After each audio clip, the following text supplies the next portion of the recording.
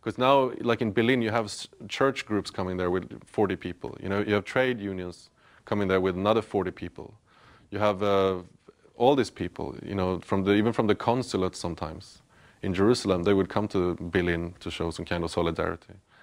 So I think they are very important, these protests, the anti-war protests, but maybe it's time to shift gear and try harder to put even more attention on this. Yeah. I do think we have to shift gears and really push forward. I still think we can use this channel as a platform for activism. I just made a new playlist to promote videos. These are videos, I just recently made one public again because there was a copyright dispute, a misidentification.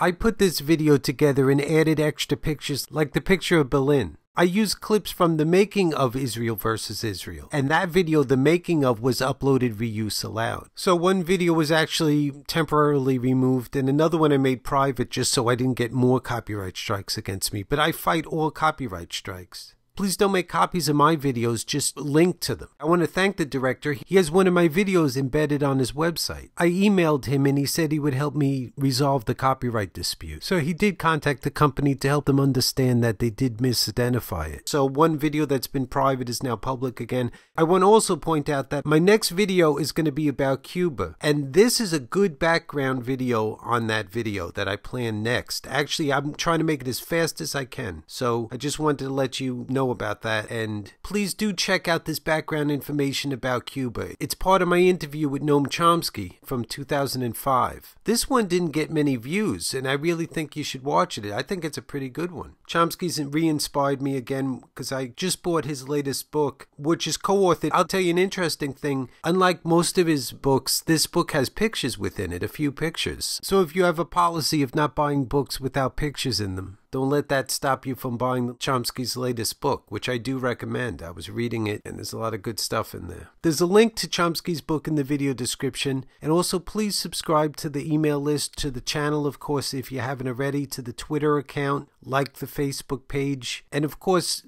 you can follow the Google Plus page. That helps promote this channel as well.